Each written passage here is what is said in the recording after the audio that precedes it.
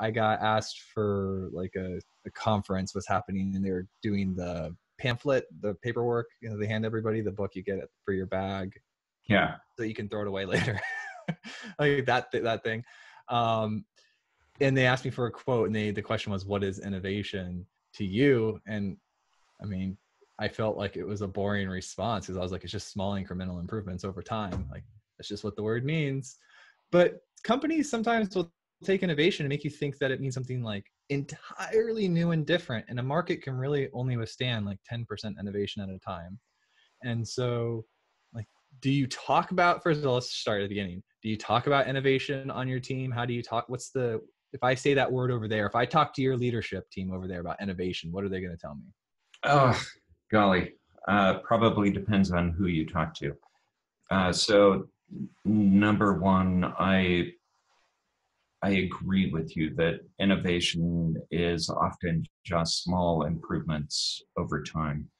And it's really easy to focus on innovation as, oh my goodness, brand spanking new product, new market that you're going after. We do have a process around that I'll talk about in a moment.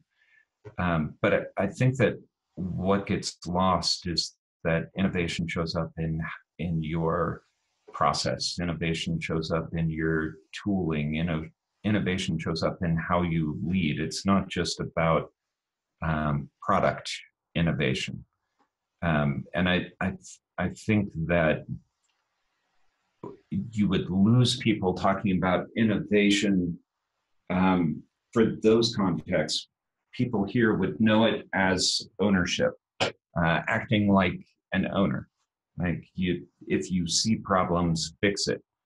If you have great ideas, feel free to be subversive. And in fact, I'll even happily coach you on how to get around the system that's causing you problems.